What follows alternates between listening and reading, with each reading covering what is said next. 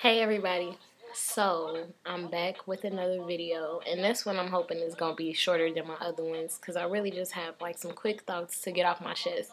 Okay, so this is going to be called Million Man March versus Everybody, and the reason this is because, okay, first let me start off by saying this.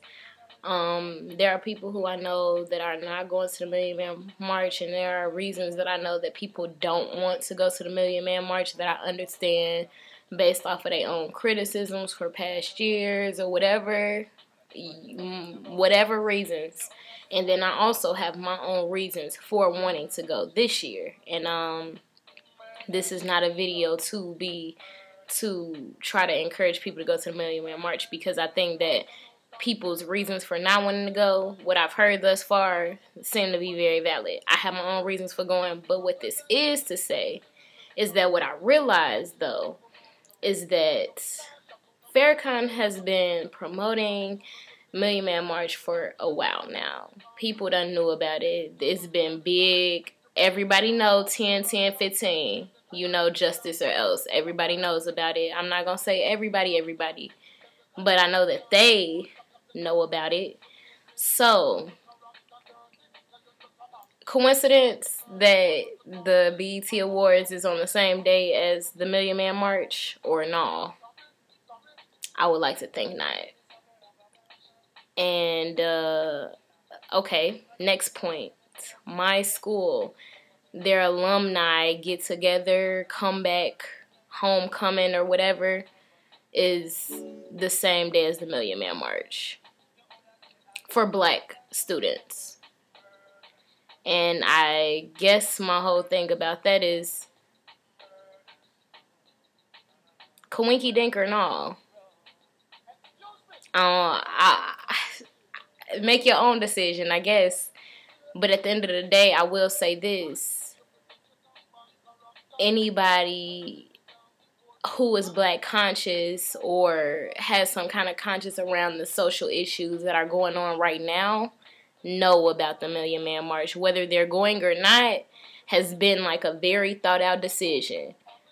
But the fact that there are so many people that are being like maneuvered on a conveyor belt to just go to the BET Awards or to watch the BET Awards or to go to alumni reunions. Black students going to alumni reunions during a Million Man March. The fact that that is even a thing is kind of crazy. The fact that our school scheduled it on the same day is crazy. It shows either their lack of diversity efforts or that they doing exactly what they want to do. So, I mean, I guess you can make the choice yourself. But I guess what I'm trying to say is this. If you're not going to the Million Man March, let it be real reason that you're not going to the Million Man March. I really hope that, like, we're not being so blind to the fact that they are putting entertainment over an actual mission and purpose. The fact that the BET Awards, BET, Black Entertainment Television that's not even owned by a black person, is putting on the BET Awards, which is going to get black artists there, black celebrities there, black people there, black views, everything. And of course, if people have already signed a contract a year ago for the show, and then they find out that the date is this date, and it's the same day as the Million Man March, oh, but you done already signed a contract. So what does that do? But I already separate our community even more. Same thing with having a alumni reunion, a black alumni reunion, the same freaking day or weekend as the freaking Million Man March. So you just took all these black intellectuals away from a space that they could be used. And a lot of these people haven't thought twice about the Million Man March. Some of them don't know. And I guess that's what I'm here for.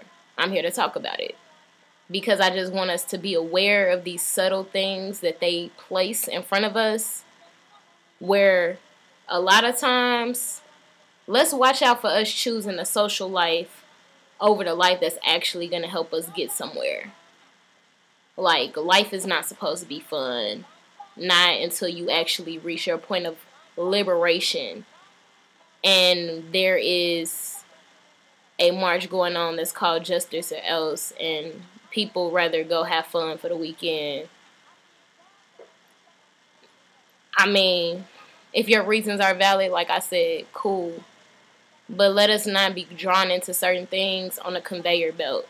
Let us participate in things because we fully are aware of what's going on and we fully want to participate in that, given that we are fully aware of the big picture.